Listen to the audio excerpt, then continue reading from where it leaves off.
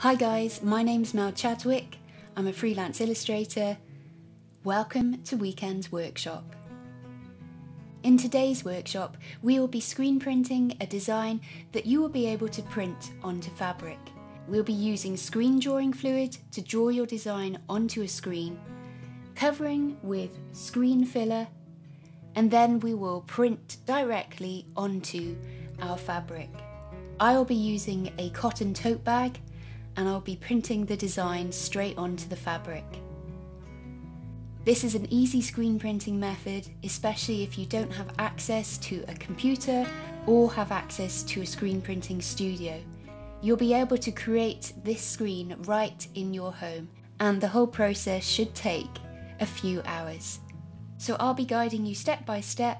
If you have any questions, just drop them below and I will get back to you. So take time to explore this medium, enjoy the process, have fun and make some art. I think you're going to enjoy this workshop, especially when you see your design transfer to fabric. So let's get going. So this workshop is split into 5 parts. The first part is our design. So for the first step, we will need a notebook and pen, a pencil, paper to draw our design on, a blank screen, I'm using A3 size, and a cotton tote bag. So the first thing you need to do is to make sure that your design will fit onto what you're going to be printing on.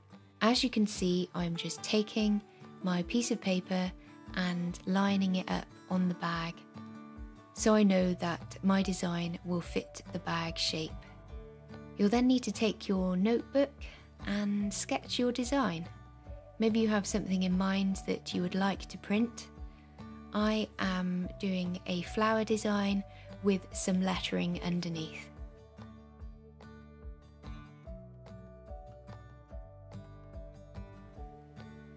Once I've drawn my design and I'm happy with it, I will then start to enlarge it so that it will fit the piece of paper, and that will then fit onto my bag. If you feel like you need to practice making your design larger, have some scrap paper that you can do that on. So the next step is to draw up your design on the piece of paper. Don't worry about getting it too precise, it just needs to be able to fit on the piece of paper as well as inside the frame.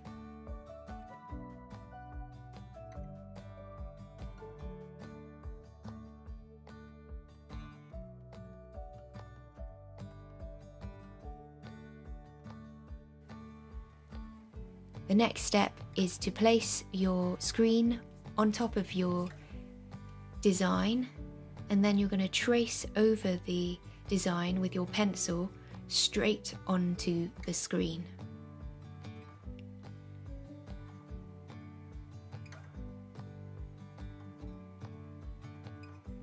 Again, don't worry too much if you make a mistake, as you can easily correct that at this stage.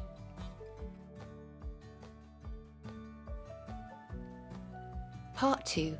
Making the screen. You will need drawing fluid, screen filler, an old spoon, a small paintbrush, some washi tape, a squeegee, pastel tape, and of course your screen. Use the washi tape rolls to raise the screen above the table. Next thing you're going to do is transfer your design to your screen. This is quite simple. All you do is use your paintbrush and dip into the drawing fluid and paint over the lines that you have traced.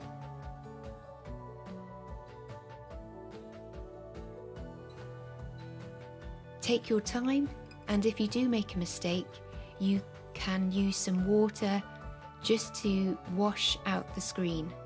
Obviously, if you make quite a big mistake and you want to start again, it's very easy just to wash the entire screen out Just make sure that the screen is completely dry before you start again. Once you've finished painting the screen, put it to one side and let it dry.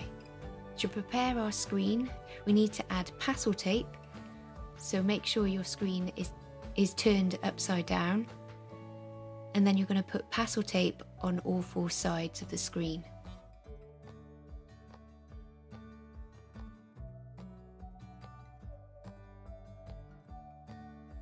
So the next part is to add the screen filler to your screen. Make sure that you mix your screen filler really well. However, do not shake it, because otherwise you'll end up with air bubbles in the liquid. Once the solution is a deep dark red, spoon the liquid onto the top of the screen. You're going to use your squeegee, lift up your screen and do a nice firm stroke downwards so that you coat the entire screen with the red solution.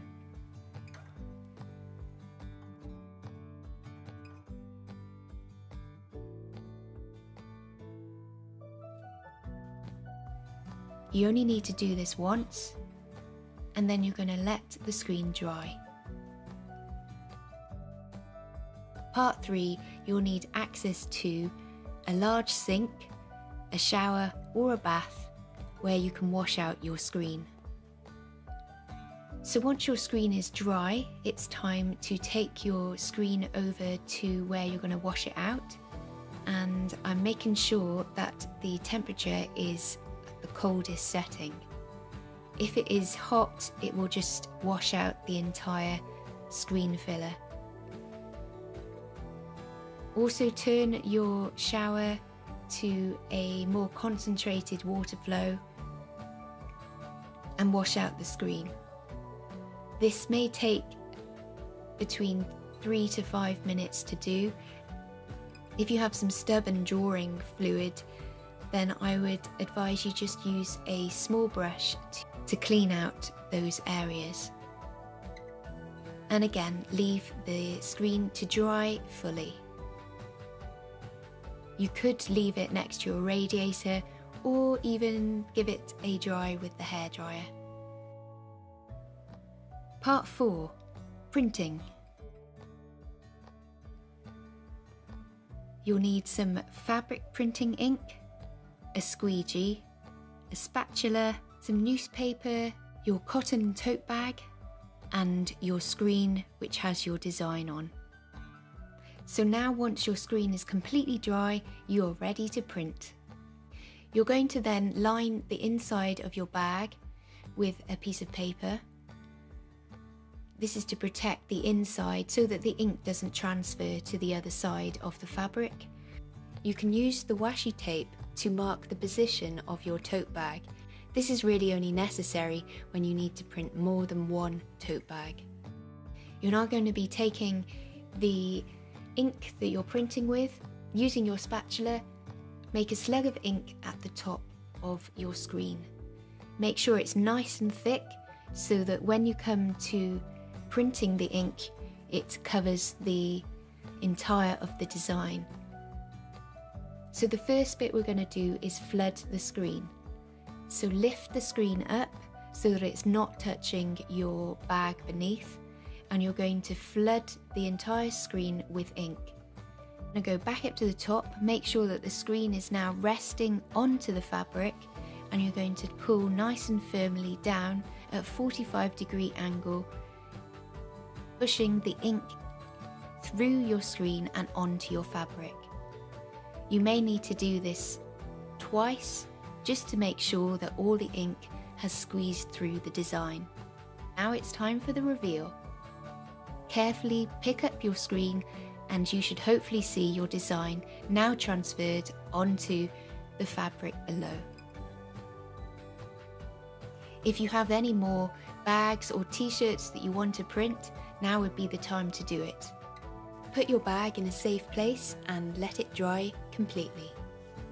Part 5, heat setting. In this final section, you will just need to have an iron and an ironing board along with a tea towel. So just use a tea towel to cover the design, iron over for about a minute, and then turn over your design, and it will be okay to iron the other side for another minute. Your item now is ready to wear and use as you want.